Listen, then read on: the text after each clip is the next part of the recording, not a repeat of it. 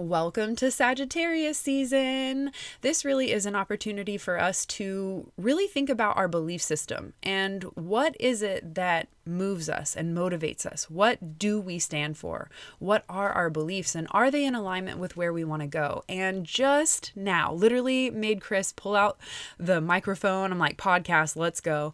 Because I had a girlfriend impromptu call me and bring up a conversation around business and pricing and all of that. But what really was at the deeper root of our conversation was, of course, the abundance mindset. And she was talking about making really big financial investments in her business. She's about to host her retreat, just a lot of things going on. And I had this like flash of insight come through that I just had to share with her. And we both sat in like awe of, wow, that was deep. And so I thought we need to share this on the podcast. Hey, we're Britt and Chris Carmichael, and you're listening to the Elevated Life Podcast. Throughout the 16 years we've been together, we've never ceased in our endless quest to better ourselves. We've studied top experts, philosophers, and gurus. After years of personal self-experimentation and working with thousands of clients, we've found the tools for shifting your beliefs, moving through fears, and developing a positive mindset that aligns with your authenticity, integrity, and soul purpose, regardless of your past. If you're ready for a breakthrough, then you're in the right place because we're here to empower you to take control of your life with simple mindset shifts that create radical transformation. We'll be diving into topics like personal growth, health, philosophy, spirituality, relationships, success, and mindfulness. We don't shy away from the taboo topics like sex, hypnosis, meditation, and exploring altered states of consciousness. So create some space for yourself and get comfy. It's time to become the badass you were born to be. So this idea of this wave coming in and going out, right? Get this visual, waves coming in. And when we were in Bali, the craziest thing happened. At our hotel, the beach that we were staying on, the tide would go so far in and out, it would go a mile. And so when the tide was out, all the villagers would come and grab different trinkets and crabs and all kinds of stuff. Like that was their way of like actually gaining capital for their business, in business. And then when the water would come back in, all the people from the resort would go sit on the beach and then they would sell all those trinkets or whatever the case. You get the idea, right? But this tide going in and tide going out. So I wanted to just remind you that it's not just a tide that's like quick, wave after wave that we're used to. Sometimes those tides can take time. And so this idea of this wave came to mind. And I said to her, what if all of the investments that we've been making in our business, and she talked about, people not spending money like they used to. And I said, I do see that. But what if all of these investments that we're making in ourselves and our business, what if this was like the tide going out, like all of this energy going out? And what if 2024 brought to you this tidal wave of abundance? What would your attitude be like today? Because what if our abundance was judged on our attitude of how we operate in those tight times or those down times or those times where things are shifting and changing and you have to operate out of fear and out of faith and not fear. Hello, I'm dyslexic. Hello, I'm Brittany. Nice to meet you. Or knee Brit. You know what's amazing is that we are, as human beings, we are pattern recognition animals. We always can decipher the patterns, but what's crazy is that we a lot of times miss the cycles that are happening in our own lives. And I think a lot of times it's because we don't pull back enough to see things in bigger chunks of time. But I mean, women have moon cycles, the moon has its cycle, we've got seasons, we've got all these things that are constantly happening in cycles. And one of the things that happens is monetarily things change. Sometimes we're riding this, like Britt mentioned, this huge wave, and everything's just going straight up. And sometimes there are, the wave comes back down. And so if you can find your balance point during any kind of cycle, if you can say, I'm good right here, I feel extremely centered, you can allow yourself to love when it's low and also love when it's high, to be able to take advantage of both. Because if you run your life the same way all the time, if you're living the same day over and over again, what you're missing is taking advantage of the seasons. That's why I like right now, because in Texas, it's starting to finally get cold. It's finally cooling off. You're not feeling cooked every time you walk outside, but it's forced change. That's why I love so much about seasons, forced change, because we have to adapt to it. Oh, the I was going to say the light's going out so early. Yeah, you have to. You're forced to. Nature is forcing you, like, this change is going to happen. Every woman, every month, for the most part, figures out that change is going to happen for this. And if we can look at those changes, if we can start to understand them and start to change our attitudes, if we can start thinking about what do I need to be doing differently inside my head so that I can always be taking advantage of the opportunities around me. Like you said, when the water went out, people were out there taking advantage of it. They were thinking, oh my gosh, this is my chance. It's now down in this low rest period. Things have moved away. I can get it. And then same way, back when that water moved back in, everyone was taking advantage again. But if you never did that, if you just sat and watched it the whole time, or if you're just concentrating on doing the same thing you always do, you missed it. You missed all those opportunities. It's the cycles, it's the seasons, it's the changing our patterns of thinking that really allow us to bob with the ebb and flow, because the world's going to move no matter what we think or do. It reminds me so much of the Wheel of Fortune card in the tarot, the 10th card of the major arcana. This is that moment of sometimes the tides are in and sometimes they're out. You're at the top of life, that top of the wheel of life, where it's good luck, it's good karma, everything's flowing and going your way, synchronicities, like you just feel like on top of the world. But that wheel often and always turns. It doesn't stop. You're not just always on top of your game and on top of the world. It's going to go through that season of like going back under, and things are a little bit slower. You can't see the forest through the trees, or whatever the hell that saying is. It's a time where you have to learn to cultivate gratitude, to know that what my mom always taught me, this too shall pass, which we have framed on the wall of our art gallery, because it's a great reminder that when things are good, this too shall pass. So, don't hold on to it and think that this is going to be how it's going to be forever. It's going to change. And that doesn't mean it's going to get bad. It doesn't mean that you're going to have a bad time. It just means that it's not going to feel the exact same of like, this is amazing. Oh my God, it's all great. Like, you're going to go through seasons of grief and loss and change, or physical ailments, or so many life, period. But it is promised that it won't always stay the same. That's why this conversation is so important, specifically this time of year, because it's that gratitude you mentioned. It's, can you still have the faith when it looks bleak? Can you still think of, you know what, I'm still in the game. I'm still doing this. Maybe I need to pull back a little bit. Maybe I need to be a little introspective. Maybe I need to work on my skill set. Maybe I need to appreciate the people that are around me. Maybe I need to think about all the gifts I already have in my life. Maybe I need to start putting that at the forefront of my mind, just what I don't have. Stop concentrating on just what there's a lack part. There's a part that I need to go get before I become happy. All that's bullshit. It's so many of the things that we already have are inside of us. We just have to realize that there are things that we want. The human mind loves to desire things. We get so caught up in the fantasy of our life changing. And what we do is we build out this future with this new thing that we want to go get, and then suddenly we've got it all. And that's never going to be the case.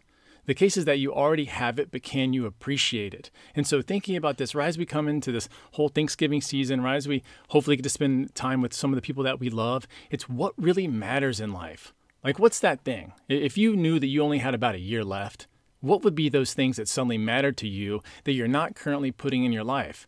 Because I love during this season, especially as it's darker early, especially as we're doing our schedules change, we're not out as late. It's just, I start to wonder, what have I been neglecting? Like, is it my friends? Am I not telling the people that I care about that I love them? Am I forgetting to do that? Am I caught up too much in the business side of things? Am I caught up too much in serving other people, maybe just my clients, and I haven't done things for me lately? It's just kind of getting that, where have I been neglecting? And then letting that start saying, okay, well, how do I add that into my routine? What am I going to do differently on not just a daily basis, but what am I going to do differently weekly? Like, what is that one thing I'm going to do every week? Am I going to tell my friends, hey, I've been thinking about you. You guys want to get together soon? I'd love to see you again. Love to hear about what's been going on in your life. You have to start pulling that out and thinking, if I've been lacking this, how is that reflecting on what other people think about me? Because when other people think certain things, the amount of opportunities that you get in your life either goes up or goes down. If you're well liked by people, doors open every single place you go. If people don't like you or feel like you've been neglecting them or you're not vibing, those doors immediately close. This whole goes back to that idea of your net worth is your network. It also makes me think of how you feel about yourself. when you treat yourself, that mom always taught me, you teach others how to treat you, and that's how you treat yourself, how you show up, your confidence levels, your worth, your value, your boundaries, what you'll tolerate, what you won't, what you'll speak up for, your beliefs. All of this right now, I think, is appropriate for Sagittarius season, is essentially our own retrograde, a little review before we move into this new calendar year. Although I don't believe in cycles, I follow nature, and I don't think you're supposed to reinvent yourself in the midst of winter and just come out in January while it's still cold. And we're talking about Northern Hemisphere here in our winter season. I think it's almost cruel to make people feel like they have to start fresh in January and mid-winter season when you're in the process of letting go and being still and allowing those transformations to integrate from all the year if you look at the cycle of the seasons. So for me, I obviously honor that the calendar year changes, but I don't put so much pressure on myself in January to like be this new person or do all the things. That's why most people's resolutions fail in the first few weeks of the month. We've done podcasts on that, like the studies behind that. So I think it's important for you to start reviewing and giving yourself this process of what feels good for me now? What is authentically aligned now? What beliefs do I stand for? And what is my integrity? And where are my boundaries? Scorpio season gave us a hell of a run for our money for really rebirthing ourselves. We are going through this process of letting go. It's the death. It's the transformation. And now that we've been letting go of relationships, Libra, that doesn't serve us, all of those things are contributing to opening up space for who we're going to step into in this new year. On the call with my girlfriend, I love that she's like spiritual woo-woo, because she's like, I am over this 7 year. Everyone thinks 7 is like 777 abundance. It's so great. Spiritual. It is not a freaking spiritual. Sevens in the tarot are fucking challenging. They are not good cards. Like, they come with struggles. So this year, to me, based on the people I've been coaching, the conversations I've been hearing, this has been a more challenging year where we're trying to regain our footing after the last, let's say, 3 years of that wake up and shake up of like, who am I? What is important to me? This is exactly why I created my authentically aligned goal setting guidebook, because it's the process that we go through to figure out what are those things that are important to us and how can we craft our life around that versus the other way where it's like, I know we all have to work, but your work can be something you love. You just have forgotten that you have that choice if you're not following that path. Gosh, you already mentioned so many things.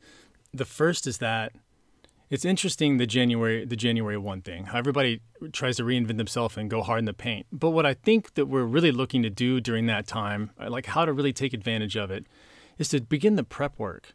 Like, we're sitting down talking about this right around Thanksgiving time. Like, it's starting to go, okay, what went well this year? Like, what did we do this year that just knocked it out of the park? Like, how did we show up? What could we have done way better on? Like, where did we drop the ball big time? It's starting to have those conversations. It doesn't... Where did we drop the ball? And being able to deal with grief and try to run everything at the same time. Oh, yeah, when your team is out, too. Like, your freaking main assistant is, like, dealing with grief.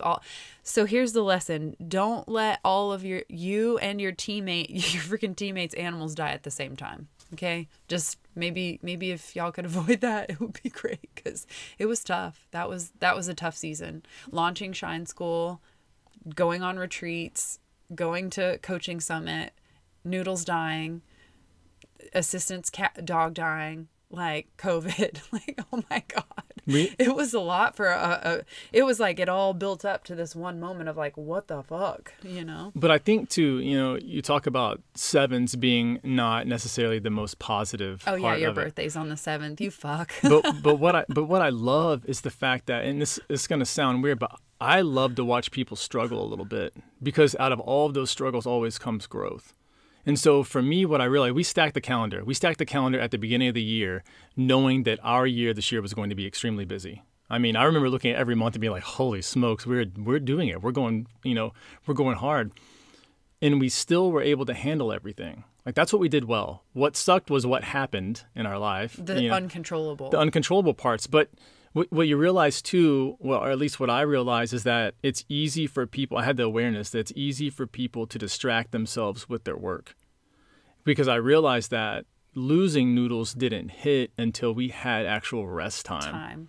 like moments where we weren't going somewhere or presenting something or, Yeah, he picked the most opportune time where we were speaking at Plant-Based Conference, flying to Utah for Sarai's Balanced Stylist Society retreat, then coming back to, there was another something in there. There's another big event. Yeah, and then we left for, Coaching Summit was there. Then we left for Broken Bow. It was like, oh my gosh, back to back to back. And that was the last time we did this type of podcast, because we were like, hey y'all, we're about to go into crazy busy season, come join us at these retreats, this is where we'll be, and we'll see you on the other side. And here we are on the other side. I keep telling Chris, like, we need to sit down and record like a duo podcast, if you will, rather than an interview, which I've been loving the interviews. So if you've been loving the interviews, like, send us a DM, let us know what's been your favorite, what really lands, because we've realized that these conversations have led to incredible connections and learning about the amazing work. It's giving me hope that there are amazing people in the world doing elevated shit, So I digress, because I just popped in to kind of share like how that is showing up. That's also something that I learned. And anyone who's been introverted or classifies himself as an introvert, that doesn't mean that you have a crappy friends. It doesn't mean that you can't go out and socialize with people. If you're not good socially, that's a skill you have to get.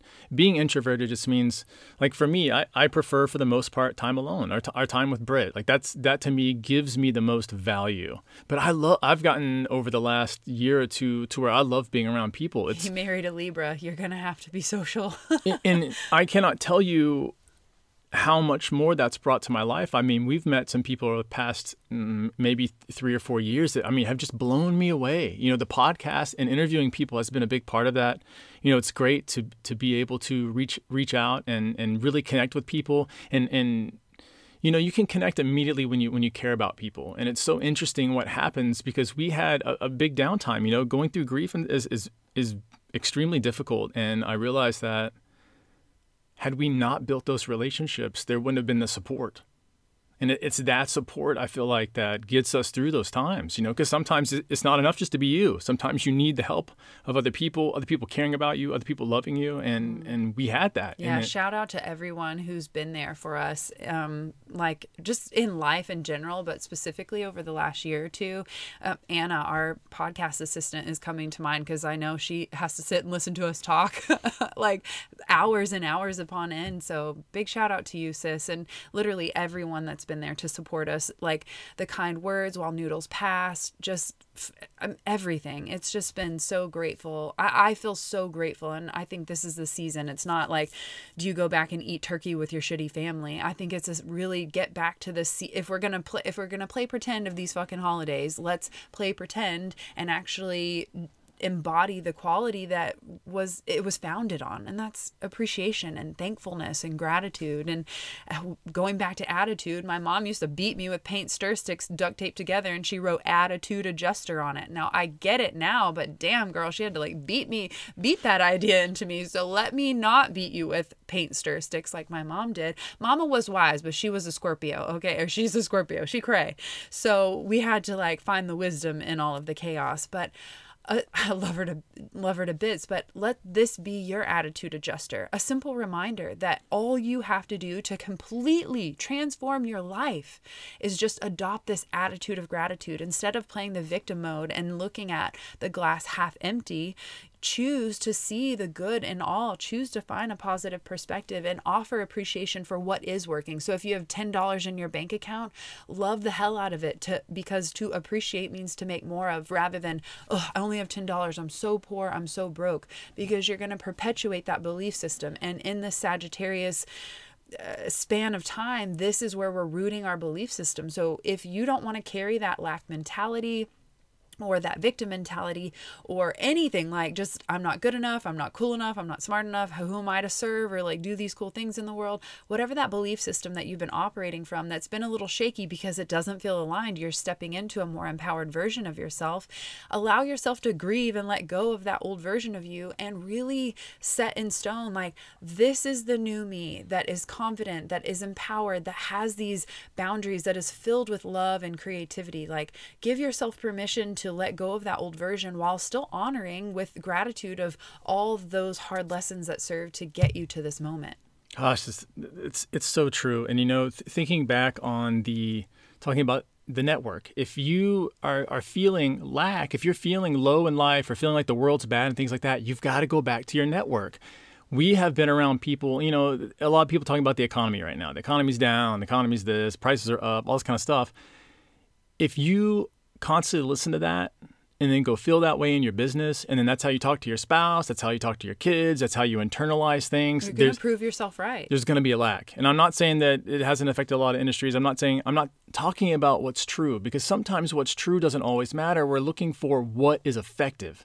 And so we, this year, especially, again, because of the podcast and stuff, we got around people, high net worth individuals, very high net worth. Like I said, we did a lot of networking this year, a lot of meeting new people, a lot of talking, a lot of getting out there, a lot of, hitting the ground, hitting the pavement hard and just getting out there, wanting to serve people, wanting to listen to people's stories, caring about people. And I'll tell you, if you're not great at networking, if you're not a really social person, if you don't shine in that thing, the number one thing you can do, and this Find is what a Libra. That will help. Britt will literally walk up to anybody. That makes it work for her. But I'm not always next to Britt. When we went to the coaching summit, we split up constantly. Every time we chose not to do like groups together, because I'm like, I already know your story. I want you to go meet new people. Like, we're normally really good at shining as a couple, but you have to be able to shine individually, because if you don't, knock on wood, but something could always happen to Britt. Something will eventually will eventually happen to Britt. It's just it's a thing, and you have to be accepting of that reality. And so here's what I recommend that you do. Here's what I do. This is what I learned how to do when Britt's not standing next to me just shining.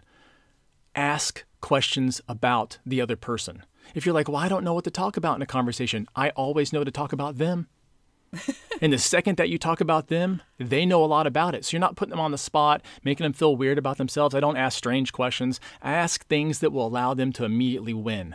I want to have conversations that they're excited about being into, and suddenly, boom, we're off and running. And it's very low effort stuff that you have to do, but you do have to care. There has to be a real enthusiasm behind it, because people will eventually figure out that you're BSing them. We had those detectors somewhere built in, and so ask genuine questions, like care about a person. The number one thing to networking is caring about the person who you're about to talk to. The second that you start doing that and stop thinking about how you look or what's in your teeth or what they can do for you. Like, look, that's going to happen sometimes, like that. But keep the main thing the main thing. It's so important to let other people let them notice that they're seen. Like, oh yeah, man, you got up there. When we go to speaking conferences, I walk up to each speaker after they're done, if I can get the chance to, and I'm telling them how much I love their thing.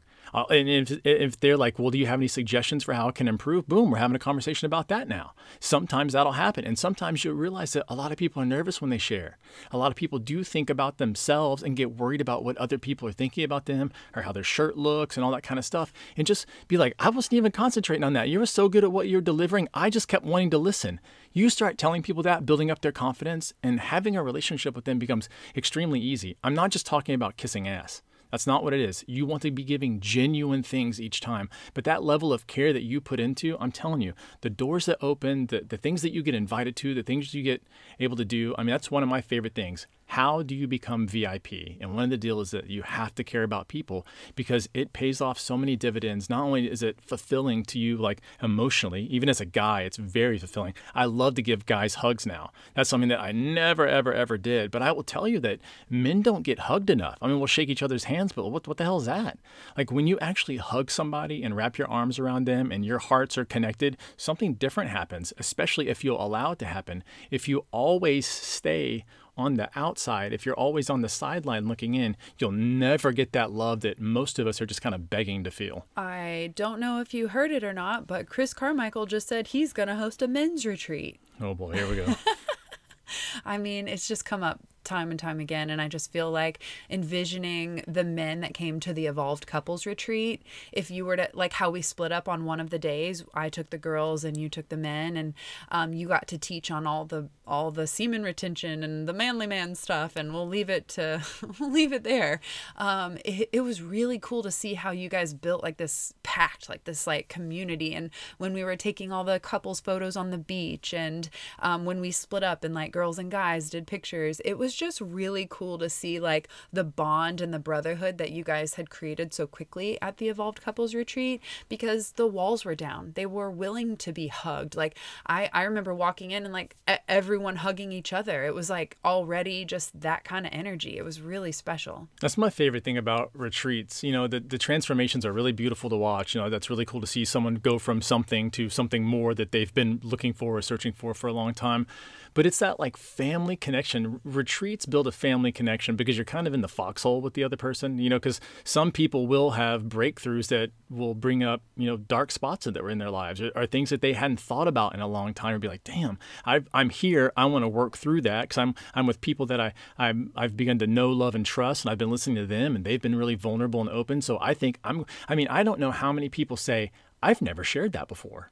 Or people said, I haven't admitted this. Hearing someone say, I haven't admitted, is so powerful, because what that just says is that they trusted you in that moment. The only reason people don't admit things is because someone will judge them, blame them, leave them. They'll be ostracized. Like, we keep so much our cards so close to our heart because we're so worried what people might think or do. And in a space like that, it's like we're here for this. Like this, the experience that you're going through and the transformation that is about to happen is the main reason why we're here. And it builds such a family bond. Like that's one, again, it's people. Like the value in life in so many ways, besides your own personal development and becoming kind of what version, the confident version, the kind of version that you would really like to see yourself as. It's people besides that. I mean, it's the people that bring so much value. They can be so draining. I know it. People can be such a pain in the ass at the same time. But those conversations, when you find the right people, when you find your tribe, your group, the people who really jive with you, are interested in the same kind of topics, and it doesn't have to be exactly the same as you, because you want to be able to ping and pong with people with differences of opinion. But it's just so nice to be around a space where people respect each other, because you can make really bold moves quickly because you have a support system that's very different. You know, when I think about the chakra system, and that's what we work through at the Goddess Retreat and healing that first level at root chakra is your relationships and connection to community, to money, to support, to feeling safe in your environment. And so that's the foundation of which your enlightenment builds, your understanding, your capacity to hold space for creativity and compassion and like visionary ideas. All of that is built upon that feeling safe and secure. So building a community is essentially one of the most important things. And when we went to Brendan Burchard's High Performance Academy, we learned that the number one reason why people are living to the oldest ages and longevity is because of their relationships and connections to people. And for me, although we were there for high performance coaching and we learned all kinds of great things, which most of the things we were doing, it was the community piece that was really missing. Like you and I created a little island, you know, like it's just me and Chris, Team Carmichael. And over the last, decade going to CrossFit, we made conscious choices to put ourselves in community of people who like to work out. CrossFit was that thing where we broke out of our like little cocoon and we're like, okay, let's insert ourselves into a community that is of like mind. And that did lead to a ton of opportunities and experiences and new relationships that are still in our lives to this day. Yeah, you bring up a couple of really important things, and one of the first ones talking about CrossFit or any kind of like working out. And we did that for a year. It was profound. It. Yeah, it was 1 year. It wasn't like we did it for the last 10 years. Okay, even more important. There's almost always something happening or going on in all of your communities. So we didn't just show up to CrossFit so that we could work out. I would come early. I would stay late. I may just stay late just to talk to people. I may stay late so that I can help the next class load barbells, pull the pull-up bands down, like do mobility workouts, once a week with them. I might show up on a Saturday. If they had an event, somebody had a birthday, I was going to that too. I mean, we went to all of that. Yeah, we got invited to a surprise birthday party and we were like, what? Really? Okay. And that just unlocked the door of like, let's show up. Let's put ourselves out there and just see what's what. Because I hear so many people that don't have big networks or who aren't really good at the social game, they're like, oh, there's just nothing really going on. And that's not true. There's literally always something going on everywhere. I mean, there's some kind of club you can join. And if you don't have one local, there's one online. Like, just being around people is what's really going to make the difference. And we milk it. I mean, we do as much as we can, as often as we can. And it can be just in short bursts. Like, we're not going all out. It's not partying all night. We're staying out till 2 and coming back and we can't do the next day. It's not like that. It's not going out and being drained. It's not just constantly giving of yourself. That's not what I'm talking about. It's just little short bursts. Maybe we're only there for 45 minutes, but for those 45 minutes, we go in, we make we make a big impact. We're not holding on to our phones. We never complain. You do not walk into a room full of people and complain unless you're on fire or something like that. It's like you're on mission to like discover everyone's passions. Like what can I learn from everyone here? Like, how can we exchange like a beautiful, intimate conversation? Versus like when we walked into this event this week, it was interesting because it's like everyone's like in their own little groups or pockets and they don't really want to break out. They only want to talk to the people they know. And for me, I'm like, oh my God, this old lady has pink hair. I'm going to go talk. I don't know. Who are you? Like, what's your name? And that unfolded a long conversation to get to know her and her husband. And, it's interesting to witness like how people go into these groups to be social, yet they don't socialize.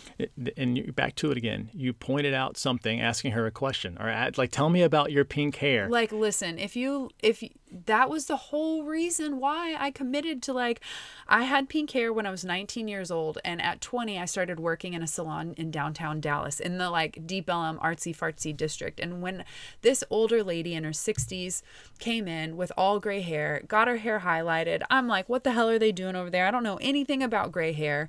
They pull out the foils, they wash her hair, and she sits down and she's got pink and purple highlights in her hair. And I marched my little happy ass over to her and I said, what do you do? She said, I own an art gallery. And I told her, I vow today to commit to being myself and as awesome as you are my whole life. Like, I'm like, what the hell? It was just so cool to see someone like that with pink hair. So when that lady walked into the party, definitely in her 60s with her freaking turquoise necklace crystal on and her pink and purple hair, it just instantly took me back to my 20s when I made that commitment. Like, I'm going to commit to be me, to be authentic and not to be afraid to be seen. And so when she walked in the door, you better believe that's the first person I'm going to talk to. And y'all know what? Her birthday was the day before mine. She's another Libra. It was like a beacon. I could tell. You're tapping into one of the most important things to know when it comes to just life in general. Let a Libra do your hair. That is, you have two options as you want to grow. And that is, you're either going to be somebody or you're going to know somebody. Those are the two real pathways. And the way that you be somebody, like Britt said, pink hair. So Britt's going to get noticed in a room, right? You can either be extremely skillful, you could be attractive, you could be great with your words. There's so many different ways. All those are almost all skill-based, right? That's something that you add on to yourself or maybe just magnify a portion of your personality. That's how you be somebody. And that network that we were talking about earlier, that's how you know somebody. It's great if you can do both, but if you want to leapfrog in your life, either be somebody or know somebody, and be thinking about what kind of actions you can be taking or what kind of extra skills you can be gaining to do either one of those. It can be a really big skill that you go out and learn, that you acquire, and because of that skill set, people automatically like you. I mean, maybe you're a surgeon. I mean, it's just something that you've had to go out and grab. To know somebody, you're going to have to go out and magnify what their strengths are. It's so important to realize that if you can do either one of those well at all, life is way easier, at least in terms of opening doors for you, getting you in the door, getting you a seat at the table. If you know somebody, it's just as easy because you piggyback off of them in a lot of ways. So are you going to support people, help and support people and build their strengths up? Are you going to be a person who puts a lot of the eggs into your basket of, I'm going to build up my strength? Doing both is really the quality that you want to be developing yourself over this next year. If you have not put a lot of emphasis on what your network is doing, if you have not put a lot of emphasis on what your internal values are, how you can bring those to the world in a way that maybe they pay you for, maybe they appreciate you for, maybe you build a legacy with. So two really important questions to be asking yourself. How can you increase that network so that you know somebody? And how can you increase what those skills are that you have so that you can be somebody? It's just something, how we affect the world, how we communicate with them, how we show up matters so much into how not only we feel, but they feel as well. Whew, goodness, I feel good. It's been so fun just getting to share and be candid today. And here's something fun that you might not know, or maybe you noticed. Chris and I have always sat like side by side to record these podcasts for the last 3 years. But today we're trying something different. I found a whole new setting on the mic and we're sitting across from each other. And I've just really enjoyed getting to look at you and like look into your eyes and like have a conversation rather than staring at my shoes, you know. It's not normally how we do it. Even when we go on walks, we don't normally just stare at each other. It's different. Yeah, we're always looking forward in the same direction. So this has been fun for me, Carmichael. Thank you very much for presenting your beautiful face. So if you enjoyed this, let us know by DMing us at the Elevated Life Club. And if you want more of this, come join us inside our monthly group coaching membership, theelevatedlifeclub.com, where we teach you simple mindset shifts that create radical transformation in your life. So if you love this, then you are not going to want to miss joining us and starting off 2024 right. We're so excited to be joining you this month and talking all about fulfillment. I think fulfillment is ultimately what we're looking for at the end of that success ladder. Yeah, it's not always the happiness. It's not always the money, because if you've missed the fulfillment portion of it, all's for naught. You've really climbed up in a ladder that just has another ladder at the end of it. When you hit fulfillment, you can add all the other things on that you want. But without that base foundation of, oh my gosh, this feels so good inside. I just love waking up feeling this way. Everything else feels cheap. And you know what's beautiful about fulfillment? The real truth is you can choose that now with the right perspective. Not, I have to have X amount of dollars in the bank or X amount of followers or X amount of influence or whatever the case it is that you're searching for. You can choose that right now. And we're going to show you how to do that inside the next masterclass in the Elevated Life Club. So come join us. We look forward to serving you and seeing what 2024 has in store. We've got lots of kick-ass interviews coming out. Frickin' Natalia Benson just laid it down, her spiritual journey and astrology. That one's, I'm pumped for that one. I'm ready to go listen to that one. And we have so much more in store for you. We cannot wait to support you. It looks like we've got a men's retreat coming up.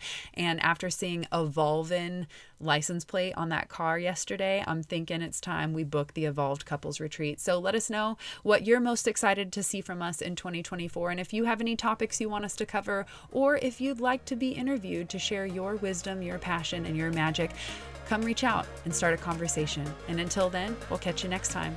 Peace. Thanks so much for tuning in to the Elevated Life podcast. If you loved this episode, please share that love by leaving us a 5-star review and spreading the good vibes on social. You can tag us at the Elevated Life Club. Want more wisdom from us? Become an elevator by joining us inside our monthly membership club at theelevatedlifeclub.com to discover mindset upgrades, lifestyle hacks, and spiritual tools to elevate your soul. Each month features a live group coaching masterclass, guided meditations, yoga practice, and more to help you transform your life one step at a time. It has all the tools, coaching, and community you need to level up, progress every month, and keep going in every area of your life consistently over the long term. Join us in the club and start your transformation today by signing up at theelevatedlifeclub.com.